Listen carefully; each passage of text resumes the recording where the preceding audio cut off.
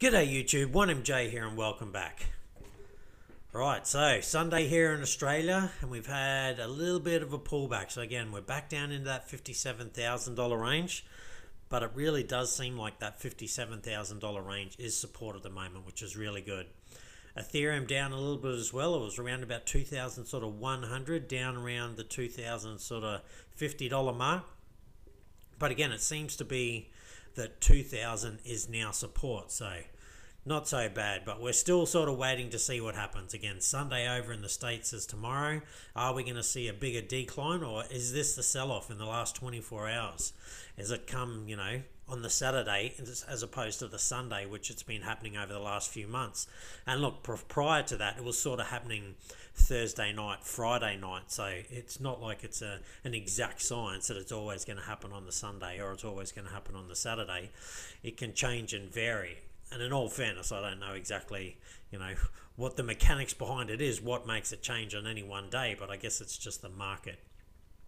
And a lot of people, they're buying and trading based on just pure sentiment, and sentiment's good, don't get me wrong. I use sentiment all the time, but I don't use that as my only indication. Like, I'm not going to buy at 57,000, or sorry, I'm not going to buy at 60,000, and if it goes down to 57,000, panic sell, which I think is what is happening. A lot of this a lot of that, people trading and buying and investing on sentiment and then getting shaken out a little bit. Strong hands are just simply buying and holding. There's been no massive sell-offs yet. All right, $1.928 trillion. So again, we're so close to that $2 trillion mark, sorry. And look, down 1.8%. But it's the weekend, so it's to be expected. BTC dominance, 55%, nearly 56%. ETH dominance, 12%, so growing, and gas prices, 129. Now, it looks like a fairly sort of green day there, a little bit of red in there, not too much. What's really pumped in the last 24 hours? Let's have a look.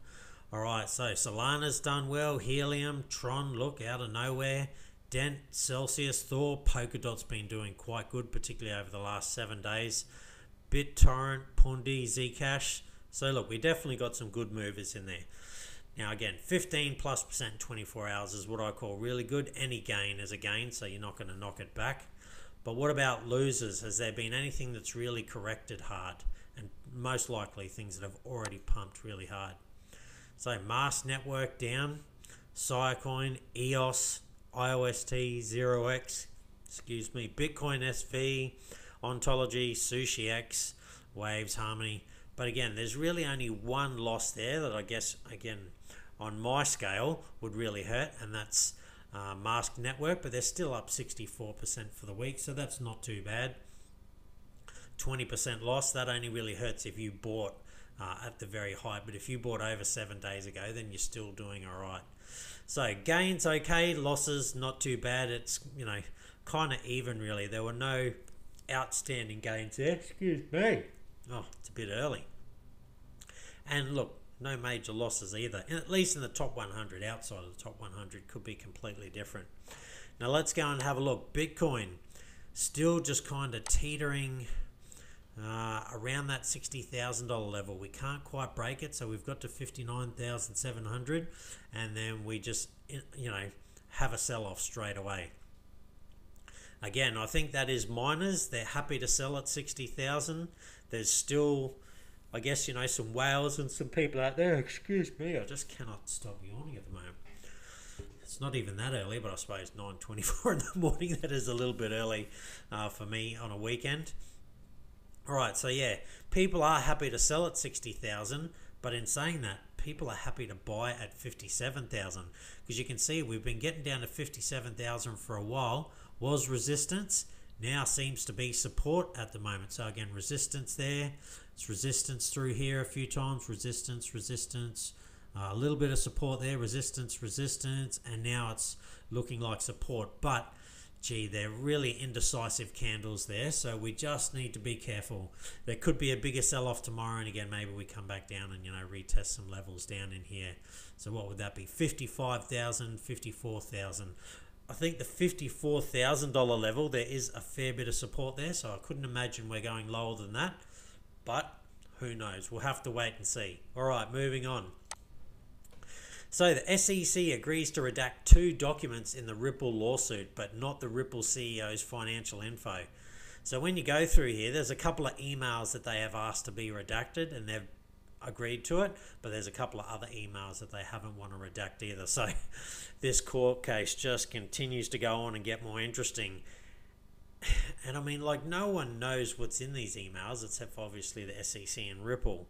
But the fact that they want to have them redacted, I suppose, is a little bit concerning. Like, what's in it? You know, it could be something that's completely personal and irrelevant, at least in some people's eyes, to the case. So yeah, but anyway, this continues, and I don't see it ending anytime soon. But you know, who knows? Maybe all of a sudden they settle. You know, judges have told them to get together and you know, have a chat, and you know, not so much see if they can amicably settle this, but you know, get down to the nuts and bolts of what people are arguing about and things like that. So it continues. All right, very interesting here. Now that ETH has hit an all-time high, a whale has transferred 629,000 ETH to the DeFi lending protocol Compound. Now this is shortly after it set its new all-time high, so I guess they're thinking that it's going to get on a bit of a run and start to earn some really good interest. So if you're an ETH, watch what the whales are doing. I've got ETH. I don't have anything in Compound.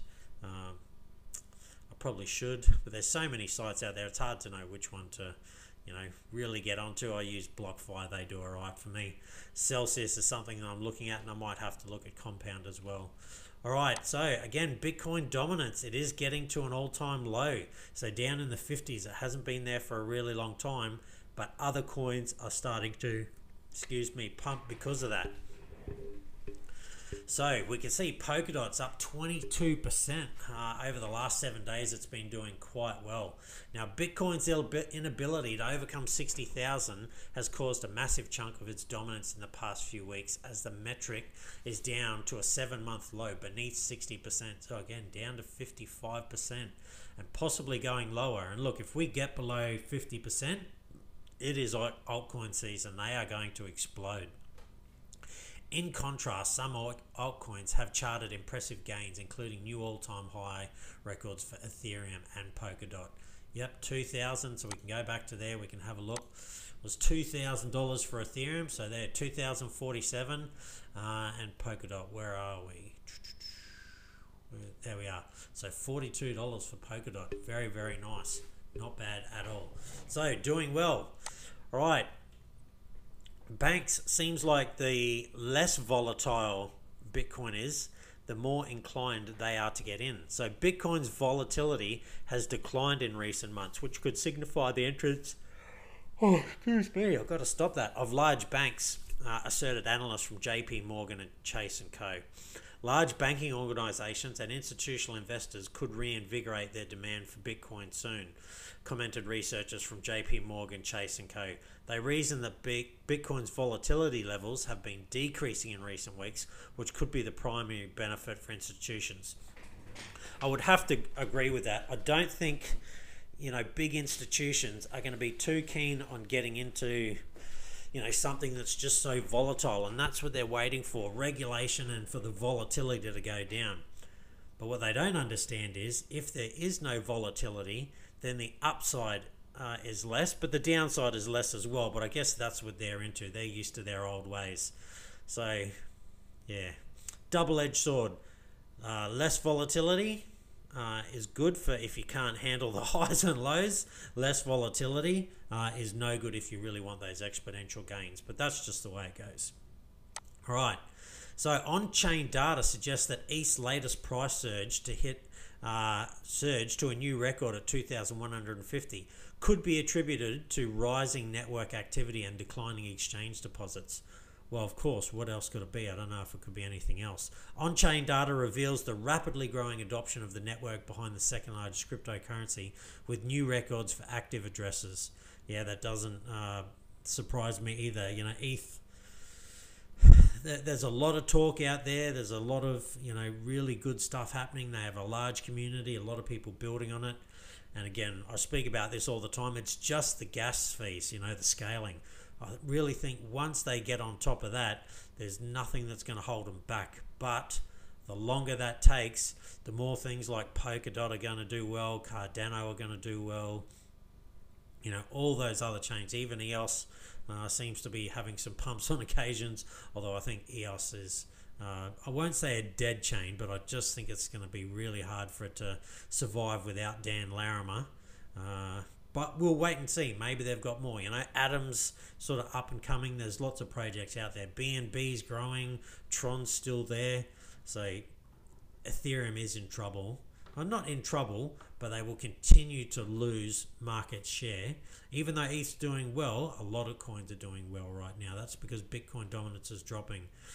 But the ETH gas fees, I sound like a broken record, I know, and I hate going over it, but it's just a killer. I can't use Ethereum at the moment. Other than I can buy Ethereum and hold it, no smart contract stuff at the moment. It's just the gas fees are way too much.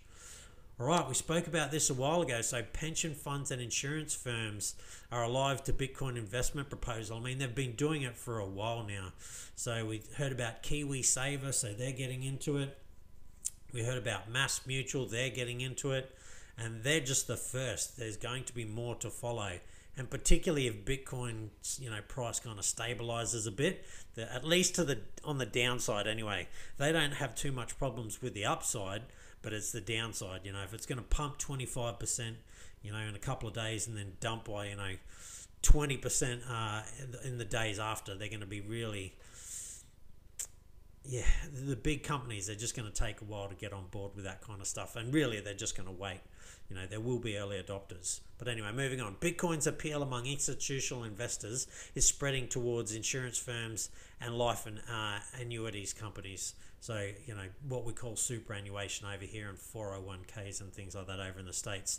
Life and annuity companies are increasingly dedicating part of their asset base to Bitcoin. And we're waiting to see, sovereign funds get into it. So countries, governments and things like that. That will come. It's just a matter of time. Whether it's going to happen in the very near future or not, it's hard to know, but this is what's happening. So over the last year, publicly listed firms have begun to add Bitcoin to their balance sheets, citing fiat currency debasement concerns. Yep, that's part of it, and also because Bitcoin is stabilizing a little bit. With pension funds and insurance joining other public corporations in investing in Bitcoin, attention is now shifting to whether governments themselves will begin to invest in BTC via their sovereign wealth funds. So, we already saw, I think it was Singapore we spoke about the other day, they have started to do that. And again, the New Zealand Kiwi Super Saver getting into Bitcoin, and it is just the start. This is all, just part of the growth, and it is that trickle before it does become a flood. And we haven't hit the flood part yet. We're not even close to that. It's still trickle. We looked at an article a while ago. 95% of institutional investors aren't in yet. They aren't in. So all the big money that's getting in now, they're what is really, considered as the smart money. And they generally get in long before everybody else is. So if you were here before them, then you can be considered the super smart money. So the big money is still yet to come. And look, we may or may not see it this cycle.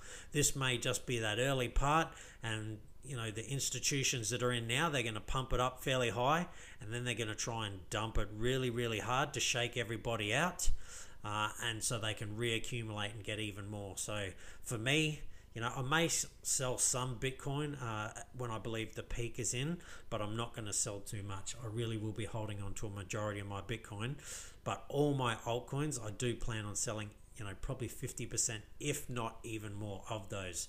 But again, that may change. We'll just have to wait and see.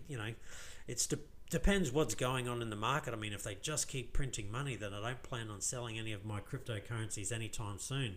It won't be until they stop printing money that then I will start to think, all right, is now the time to sell? Or again, maybe that just ramps it up even more. Who knows? Particularly if inflation really starts to set in, then I think you will see people move into, Bitcoin and Ethereum and things like that. But Have to say this every video, not financial advice, just my personal opinion. All right, last but not least, it seems like Bitcoin at the moment has decoupled from stocks. But look, it goes through periods where it's, you know, less coupled and through periods where it's more coupled. But at the moment, Bitcoin decouples from stocks and gold, but it remains inversely correlated to the US dollar. So as long as the US dollar continues to kind of get printed into oblivion and go down, then Bitcoin's going to go up. All right, institutions haven't just pushed Bitcoin prices toward the moon during the past 2 quarters. They seem to have helped the cryptocurrency decouple from traditional markets like the Standard & Poor or the S&P 500, which is the index of US stocks. The 90-day correlation between Bitcoin and both gold and stocks reverted to a more typical range of 0 to 0.02 during Q1. Most likely as a result of the growing clarity around its value position relative to more traditional assets. So, decoupled from those a little, but really it's just gone back to where it's been previously, so it hasn't decoupled even more than it's ever been. But the dollar, as long as the dollar's doing poorly, Bitcoin's going to do well. As soon as the dollar corrects and starts to do better, Bitcoin will probably start to lose, at least based on history. That's how it's played out. So let me know your thoughts down below. You know, do you keep an eye on the correlation between Bitcoin to things like gold and stocks and the dollar, or are you just an investor and you don't care because you believe it is just the future, plain and simple? I mean, I definitely do keep an eye on this because I have noted that particularly with the dollar, when the dollar starts to do well and everyone's getting into the dollar, Bitcoin will lose, or it has lost. Whether that continues or not in the future, we'll have to wait and see. But yeah, let me know your thoughts down below. Do you believe in these sort of correlations to Bitcoin, or are you just an investor no matter what? All right, well, that's it for me. At least I've stopped yawning, but again, this is a bit of an early one for me. I've got a lot of stuff I need to get done today, so get this early video out. All right, stay safe. Be kind to one another. Hopefully you're on that gain train at the moment, and I'll see you next time.